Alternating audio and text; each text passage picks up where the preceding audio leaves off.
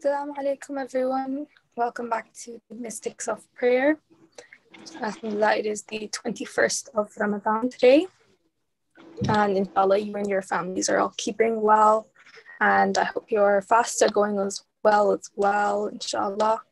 May Allah accept all of your efforts. Before we begin, I'd like to request 5 times Amma Yujibu for Brother Haidar Hasnain. So we could all just recite.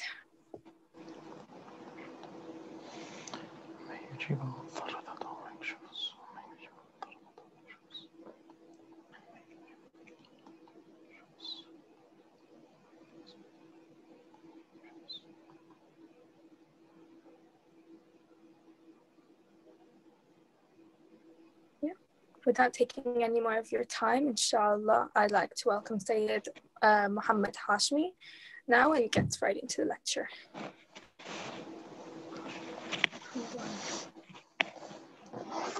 أعوذ بالله من الشيطان الرجيم بسم الله الرحمن الرحيم الحمد لله رب العالمين بارئ الخلائق أجمعين وباعث الأنبياء والمرسلين ثم الصلاة والسلام على النبي الأمي العربي الهاشمي القرشي العبد المؤيد والرسول المسدد الذي سمي في السماء بأحمد وفي الأراضين بأبي القاسم مصطفى محمد.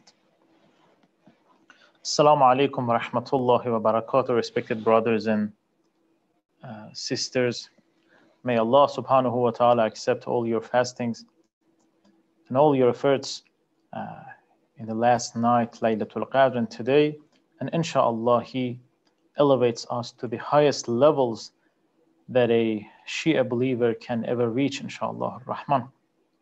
First of all, today I was informed that Brother Sayyid here is doing, alhamdulillah, much better, alhamdulillah rabbil alameen, and I'm very hopeful that he will return to this discussions, and inshallah, and he will continue this discussion. But for now, he's just still feels some weakness, inshallah, but I hope that inshallah he will recover fully in the following days and nights. We were talking about the intention, the an-niyya. Inshallah, this session and the next session, we will finish the discussion regarding an-niyya, and inshallah, we will go into the next topic that we need to talk about regarding the mystics of prayer. About the intention, we said that intention is the most important part of salat. And we need intention to connect our physical acts to the spiritual elevation that we're going to reach and achieve during salat. And then I said that intention has some levels, and the first level is the pure intention in our mind. For pure intention in our mind, I gave you 2 tips there. First was the knowledge, and second was what? Remembrance, al-dhikr. But then we raised this question that it is so hard for a neglectful person, forgetful person, like many of us, like me, to concentrate just on the times of salat. So what's the solution? I'm always distracted. I'm not mindful of Allah subhanahu wa ta'ala during my day. So how can I be fully mindful of Allah subhanahu wa ta'ala during my salat? Here I said that great scholars of Islam, great teachers of akhlaq, great urafa of Shia school of thought, like Mirza Jawad Maliki at-Tabrizi, Sayyid Ali Qadi, Imam al-Khomeini, Sayyid Muhammad Hussein Tabatabai, Allama Tabatabai, they have a process here. And they derived this and they could understand this from the Quran and Sunnah. And that is the process of muraqabah, al-muraqabah, the observation. I said there is al-musharata, preconditioning, then al-muraqabah, observation, and then what? Al-muhasabah, self-accounting. And as I said, you know, in the beginning of your day, you decide to refrain from anything that you know is against the will of Allah subhanahu wa ta'ala. Then you control yourself all hours of the day, in all the activities, in all your contacts, in all your jobs, okay? And at night, before going to bed, you start accounting yourself. What happened to me today? This was seen, no, this was the right job to do, this was the wrong job to do. Tonight, inshallah, I'm going to explain this concept of al-muraqabah more by using one of the letters of Allama Tabatabai, and then inshallah I will talk about the consequences of al-muraqabah, inshallah ar-Rahman. There is a letter from Allama Tabatabai, and just in case, today I was in Haram of Sayyida Ma'asuma Salamullah Alayha, and I said salam to Sayyida Ma'asuma on behalf of all of you, and I visited the grave of Allama Tabatabai and recited Surah Al-Fatiha on behalf of each and every one of you who are joining this session, and asked him to help us, inshallah, on this letter and on all his instructions that is written in his books. As I said, it is beautiful, inshallah. I will give you the translation, inshallah. There is a 22-year-old young person who is disappointed from every other teacher of akhlaq and other teachers and scholars somehow in his place, and he starts writing a letter to Allama Tabatabai. I'm just, I don't read the Farsi version of the letter, which is the original version, and it was written in 1977 or 76. He says that, first he says, salam to Allama Tabatabai. Please listen carefully, it's so beautiful. The letter and the response of Allama Tabatabai. He says that I'm a 22-year-old young person, and I think that the only person that can answer my questions is you, referring to Allama Tabatabai. I'm living in an atmosphere and in an environment that the desires and temptations and dreams surrounded me. And I'm the captive of my temptation in this place and in this situation that I'm living in. And it caused me to being stopped from taking the path of Allah subhanahu wa ta'ala. I can't have any movement. I'm just stopped here. I have a request, he says. I have a request. Please tell me what exactly should I do to then I can overcome my nafs, myself, and I reach a level that the salvation rules on me and upon me, not my nafs. And then he says that I don't want nasiha. And nasiha it means the normal recommendations. Be good, be pious, be a good person, be a good person. He says that I don't want these things. My mind is full of these recommendations, yes? I need practical instructions. He tells Allama Tabatabai, I need practical instructions. And then he says that like the instructions that you were given during the time you lived in Najaf, and he refers to Allama Qazi. And then he says that, please, very beautiful, please, if you can answer me, please write a letter back to me. And if you see that I don't worth it, it's worthless to answer me, no problem. Just don't laugh at me, he says at the end of this letter. Just don't laugh at me and destroy this letter like nothing happened. Okay, now the response of Allama Tabatabai. Bismillah ar-Rahman ar-Rahim, Salamun alaykum, Assalamu alaykum. This is the response is exactly the process of al-muraqabah. He says that to achieve success and to be able to reach to the purpose that you wrote, it is needed for you first to have a serious decision. You must be serious. You must be firm on this. Then you need to do tawbah. Repent to Allah subhanahu wa ta'ala. This is the first step, even before the al-muraqabah. First, we need to do tawbah. Inshallah, last night, we all have done this tawbah. And inshallah, if we have done this, the promise of Allah subhanahu wa ta'ala is that we're just like now born from our mothers, clean from all our sins, inshallah. After repentance, so it's a very good time to talk about al-muraqabah, al-musharada. Then he says, after that, you need to Farsi, بمراقبه و محاسبه بپردازید. You need to have al-muraqabah, observation, and then al-muhasabah, self-accounting. And al-musharata, he now here notices that. So how do you do that? Allah Ta'ala says, first, when you wake up at morning, have a serious decision, qasd jiddi, a serious decision, a serious intention, that anything happens during the day, anything happens, you will only seek the pleasure and happiness of Allah subhanahu wa ta'ala in that incident. Anything happens. You want to treat with your family, you're going to have some business, you're going to just go chilling with your friends, you're going to study books, I don't know, liking people on Instagram, disliking people, yeah, anything. Before that, ask yourself this question. Is Allah subhanahu wa ta'ala satisfied with this work?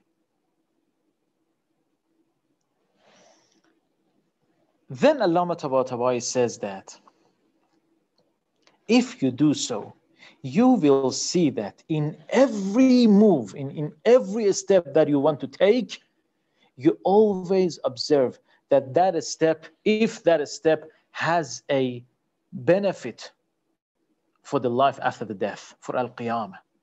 Is this work beneficial for my qiyamah or not? This is the consequence of al-muraqabah. And then he says that, and then you will refrain from anything that will be that is harmful for your qiyamah. Anything. And he says that keep this feeling, keep this state, keep this situation for yourself until the night before you go to bed. And then please we can inshallah implement these instructions of Allah Ta'ala. Then he says that before going to bed, for just 4 or 5 minutes, he says in Farsi, and I know, I'm aware that you had Farsi classes, 4-5 دقیقه, 4-5 minutes, just 4 or 5 minutes. Just think about what you have done during the day. One by one. I did this, I did that, I did this, I did that, I did this, I did that. And he says that each work that was for Allah subhanahu wa ta'ala, give thanks to Allah. Say, Allah, Ya Allah, Alhamdulillah, I could do this in line with your pleasure and happiness. I could do this to seek your nearness. And if you have done anything wrong, exactly in that time, do astaghfirullah rabbi wa atubu. Do astaghfar. And say, Allah subhanahu wa ta'ala, Ya Allah, I did it wrong. Sorry. This is your night. Okay? This is the end of the day and night. He says, Allah Ta'ala, do this every day. From the time you receive this letter, do this every day. And he says, let me first read the Farsi version and then translate to English. این روش اگرچه در بادی حال سخت و در ذائقه نفس تلخ است ولی کلید نجات و رستگاری است. This method, this process, although this process may seem somehow difficult and not sweet, it's hard to do that at the first days, but you need to know that this is the key of salvation and redemption. کلید نجات و رستگاری. And then he says, this is also recommended, highly recommended. Every night before going to bed, if you could recite the chapters of Musabbahat, Surah Musabbahat. We have 5, some people say 6. Surah which starts with Sabbaha, Yusabbihu, Sabbih. Surah Al-Hadid, Surah Al-Hashr, Surah Al-Saf, Surah Al-Jum'ah, and Surah Al-Taghabun. And he says that if you couldn't recite all these chapters of Quran, all this surah, just recite Surah Al-Hash. And brothers and sisters, it's a very short chapter of Quran, Surah Al-Hash. I think it won't take more than 5 minutes to recite this surah, Surah Al-Hash. And he says then, and after 20 days, write me a letter and tell me about your feelings and about your situation. And this person who is remained unknown for many people, even until now, one of my teachers said that this person is one of the best persons in spirituality now, and he is alive. This person who wrote this letter to Allah Ta'ala. By just what? Implementing the instructions of Allah Ta'ala. Was it something very hard or difficult or weird or some dhikr, 1,000 times this, 100 times that? No. Just al-muraqaba, al-musharata, al-muraqaba, al-muhasaba. And brothers and sisters, it changes the world for you. Changes everything. And I want to just talk about some consequences and results of the process of al-muraqaba. Here is a book, and again, I'm not sure if there is an English translation for this book. Risalatu liqa'illah. Liqa'ullah. This is a book by Mirza Jawad Maliki at-Tabrizi. He talks about al-muraqaba, al-musharata, al-muhasaba in this book as well.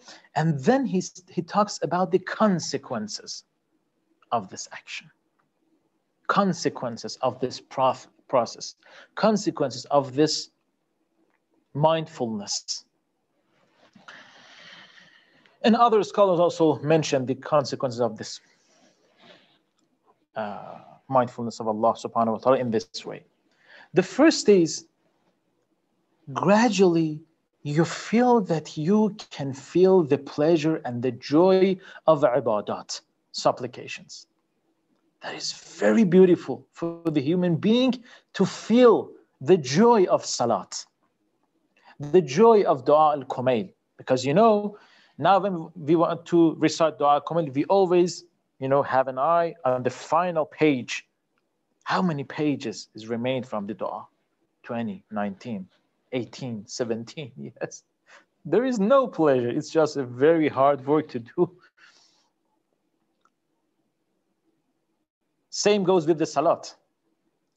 But if you do al-muraqabah, the first thing is you will gradually start to feel the pleasure and the joy of salat. Why? Because the process of al-muraqabah purifies your soul. Purifies your soul. And the more your soul is purified, the more you're ready. And you are readier to what? To receive the blessings of Allah subhanahu wa ta'ala and to feel these blessings. To feel these blessings. And you will feel that. You will feel that, inshallah. Every one of us, inshallah, will feel that. So one of them is that. The other thing which Mirza Jawad Maliki Tabrizi mentions in his book is beautiful dreams.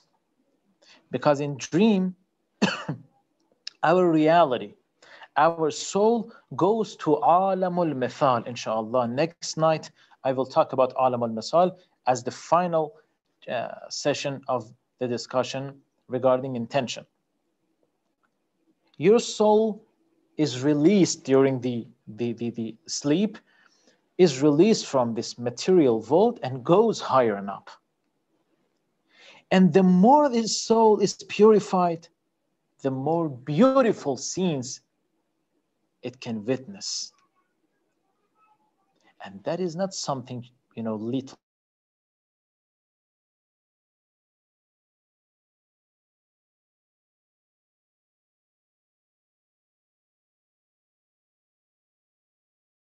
Because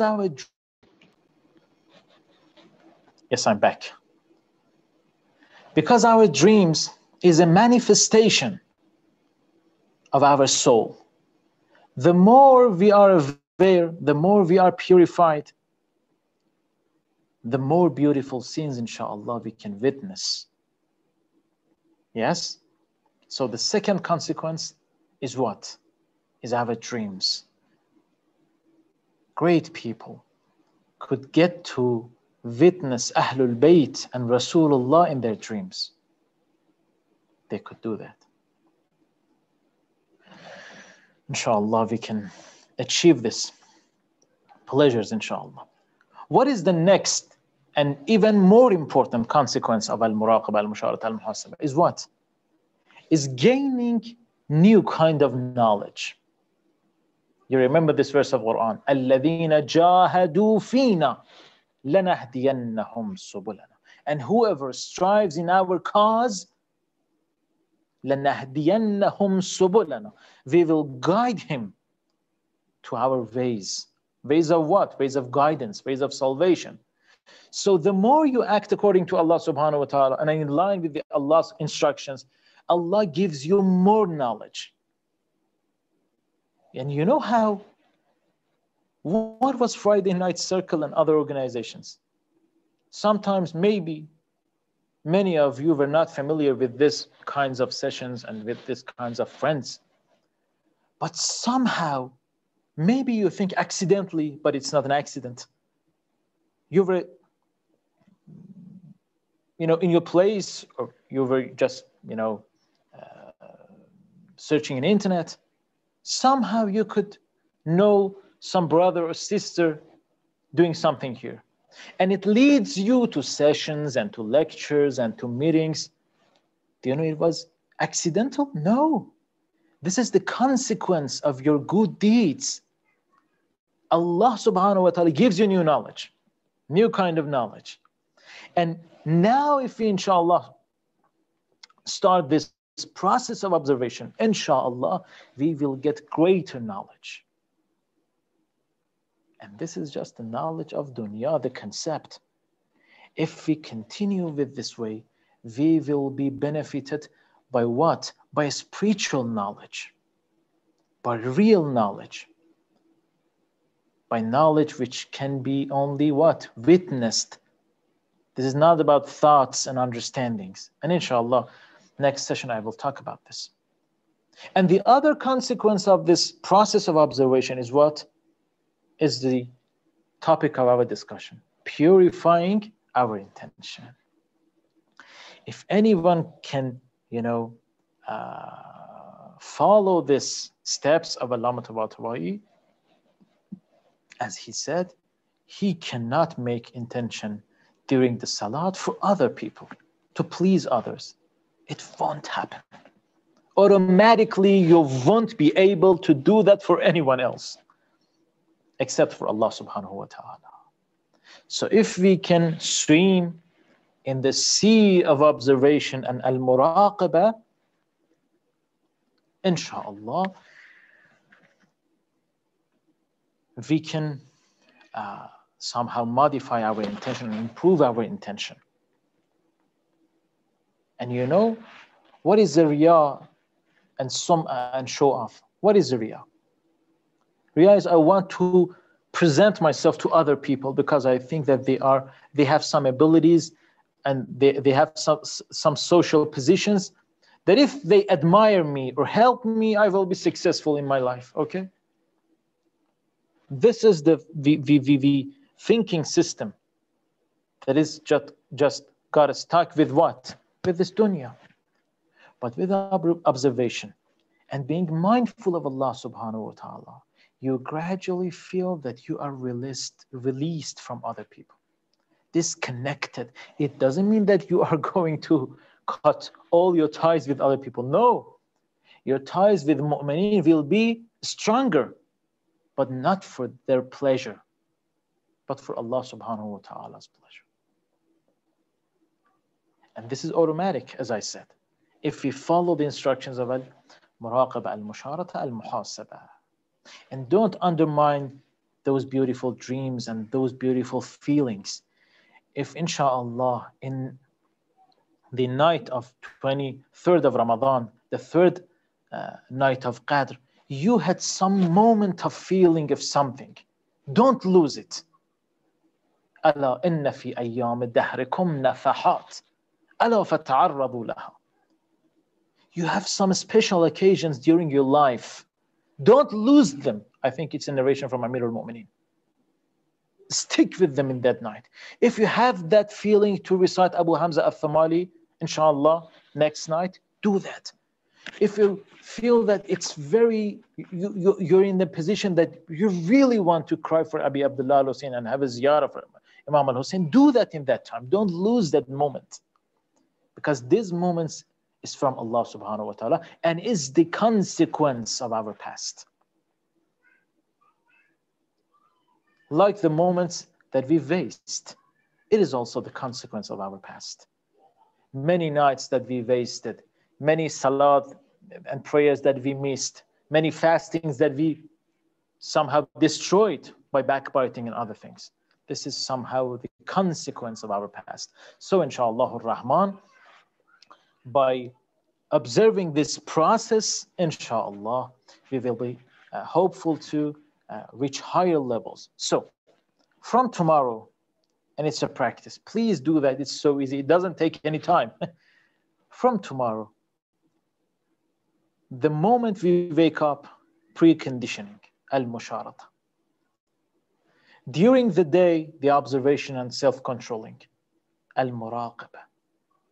And at night, inshallah, tomorrow night will be the third night of Qadr. Start self-accounting. And think that this process goes before the eyes of Allah subhanahu wa ta'ala, in the presence of Allah subhanahu wa ta'ala.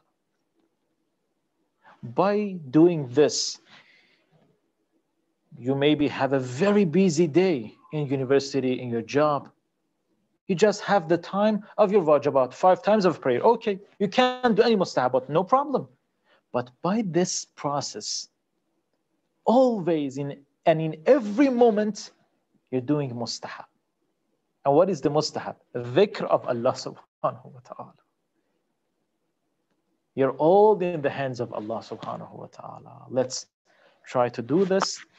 And as Allama Tabatabai said, after 20 days, if one really and seriously takes this path, something big will happen. Unusual will happen, inshallah rahman. And I'm not saying that we must, wait for something unusual, something, some as so-called spiritual disclosure. No, sometimes it's inside our heart. Sometimes this big result is our intention, but this will happen definitely because Allah subhanahu wa ta'ala promised us, الَّذِينَ جَاهَدُوا فِينَا لَنَهْدِيَنَّهُمْ سُبُلَنَا. Inshallah ar-Rahman, we will follow this discussion next night. Inshallah, I think in the next session, we will finish the discussion regarding the intention. Inshallah, I want to talk about the presence of heart during the salat, and then inshallah I want to talk about the al-qiyam, first physical act of salat, and inshallah we will talk about the Surah Al-Hamd, the Surah Al-Tawheed, and I don't know how much time that we have, but inshallah I will try to cover some parts of these discussions. Inshallah ar-Rahman, wa sallallahu ala sayyidina wa nabiyyina Muhammadin wa alihi at-tahirin, wassalamu alaykum.